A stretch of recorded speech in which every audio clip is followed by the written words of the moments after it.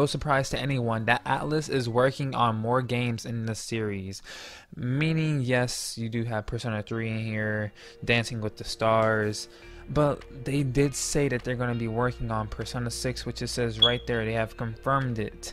Speaking to whoever this guy's name is, I should have done more research on him, but it's pretty much confirmed that we're going to have a new Persona 6, guys. I'm pretty sure it's going to be like in 2019, 2020. Actually, let's look it up right now. Persona 6 release date. What a question mark.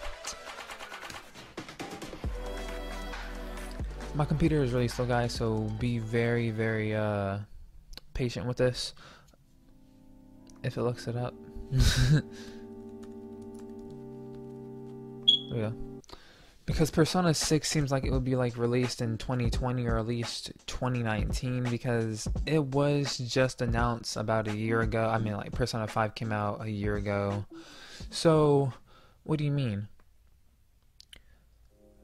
Basically, yeah, some people are saying around 2020, a lot of people are saying around 2019, so, yeah, but like, yeah, guys, you now know that Atlas is being confirmed for Persona 6, so there's no need to actually wait for it, so go ahead and get your money ready, and get that pre-order ready, and I'll see you guys ready, and I'll see you guys later.